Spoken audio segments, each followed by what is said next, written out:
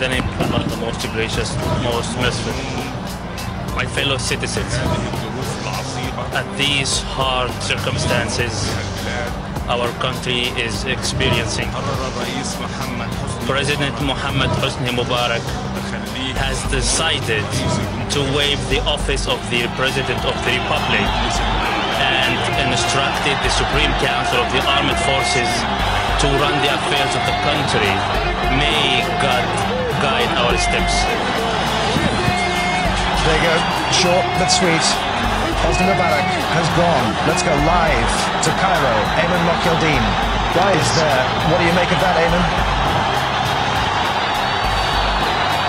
Guys, Ayman, you can't hear us because of the noise from the protesters there. The jubilation in Tahrir Square at that brief announcement from Vice President Omar Suleiman there. Listen to that crowd. That's what they've been waiting for. Hosni Mubarak has gone.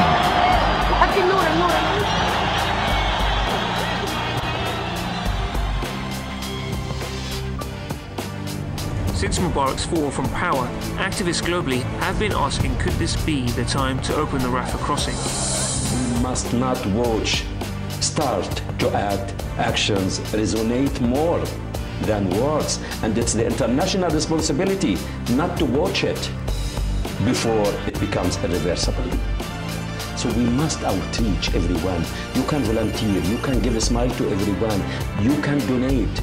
There is a lot of things, and it's important, each of us, just to act. Don't wait for others to say, what can my action do? Don't underestimate your action. Whatever the size of your action, it makes a difference in others' lives. So what can I say to the people? Please move forward. Think in a positive way. Have hope, have faith, and take action.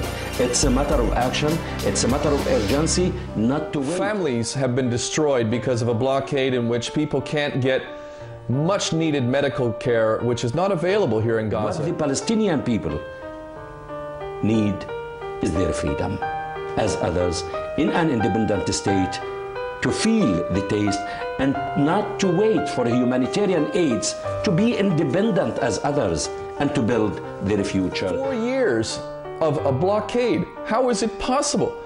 Can we consider ourselves truly to be humane when we are allowing this to continue? Although the action is being taken at short notice, he is determinedly hoping to gather enough momentum to reach out to those reduced to insignificance in the eyes of so many.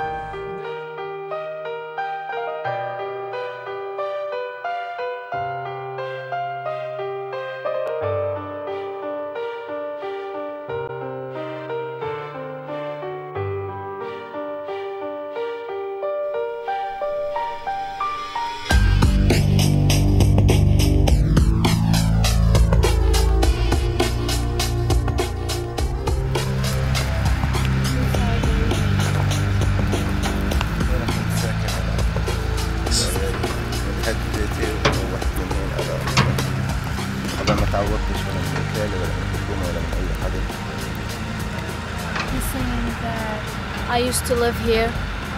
This used to be my home, and after it destroyed, I moved to live with my family, my mom. Okay, this is a document that saying that the home of the citizen Ahmed Yasser Al-Ajja and his brother Nasser, we have Nasser here, have been destroyed totally from the Israeli army, and till now there is no solution for his problem. No one paid him back, no one built him a home. There's actually 16 members of the family, and they're sharing this very small home compared to what we're used to in the West, for sure. And they could have another home, but unfortunately with this blockade, the materials to bring here, which they have 3 truckloads of materials, cement, steel, and stuff like this, can't be brought because the cost would be about 10 times as expensive as it would have to be brought by the tunnels. I think all of this place used to be a camp. They name it by Block 0. All of this area, and farther this way, and also this way. all of this area used to fall houses. So there's trucks, these trucks, there's 3 trucks. If those get in, then he will rebuild here or somewhere else? Somewhere else. Saying no, I will not rebuild it No. because It's too dangerous. Yeah, it's too dangerous. If I rebuild it again, they will destroy it again and again. That's right. So those 3 trucks, if those 3 trucks get in, he's rebuilding a home elsewhere. Is that right? يعني إذا أنت دخلوا الشحونة هاي رح تبني بيتك. Yeah. So here we go into the tunnels. Yeah, start off.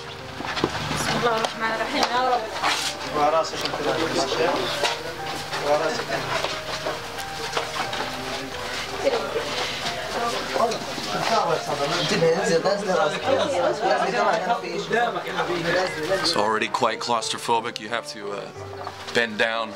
I know there's no light on me at all, so we have no light, very little light down here.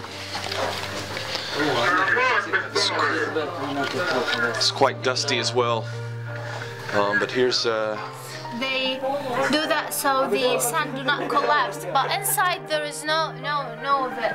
If you Right. come inside, yeah, there's no light. Yeah. sand. See, this is all sand. Yeah. Yeah, sand. Yeah. This could collapse anytime. If any bombing, like some days we hear that the Egyptian side bombed, you know, all of this could collapse. محمود And if you want to see here, we have rooms.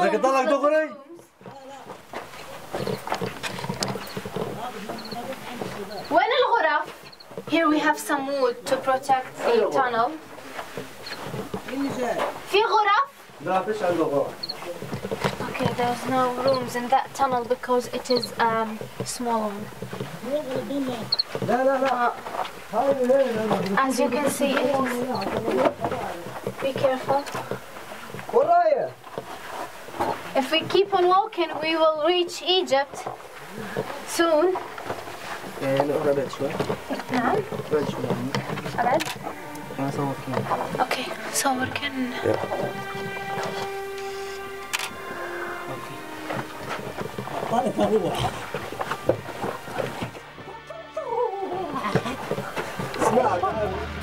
And to bring in all the materials by the tunnels, which is the only way to get those materials in, is about 10 times as expensive. Is that right?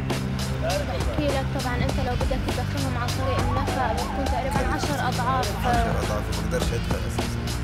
See, yeah, I can't pay to get that material from the tunnels. It's so expensive. Right. So we get the building materials in. We got one more home for a family to live in. Right.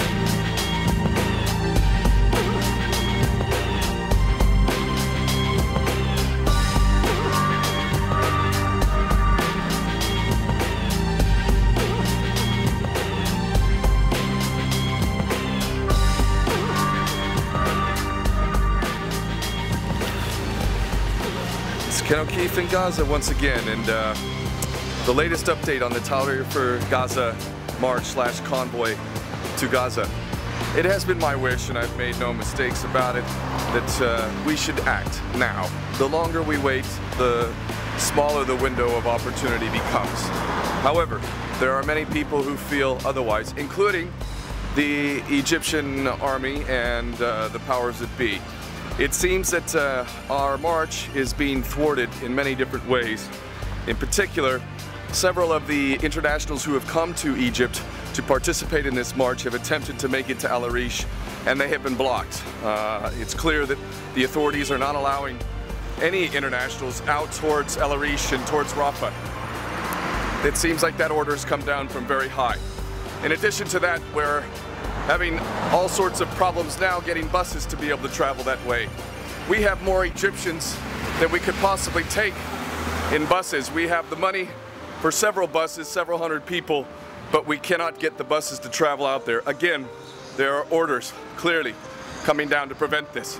In addition to that, we have some serious trepidation and fear going on in Egypt right now. There are large groups of thugs that are moving around the streets, much like they did when Mubarak was still in office. These thugs are obviously quite dangerous, and they're doing their best to intimidate the people. Aside from that, there are also reports of the Israelis offering death squads to come and infiltrate the protesters in Tahrir Square at the behest of the Egyptian government, including Suleiman, and to offer their services to commit assassination. So this kind of talk is going around as well. On that note, let me just say that I have to confirm the fact that myself, and I know countless others, will never be intimidated by any threats of assassinations or anything like that. Having been listed as a terrorist by the Israeli terrorists themselves, the IDF, I know for a fact that I will never be swayed, and I know I'm not alone. If you try and kill us, threaten us, it will not matter. We will come back and we will be a part of liberating the people of Palestine.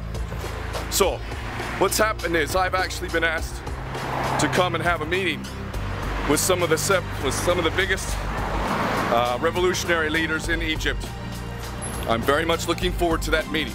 I believe that we will set a date next week in which a huge protest, demonstration, march/convoy to Gaza will take place. I do not believe that the Egyptian people are going to allow the Mubarak-era blockade to continue too much longer.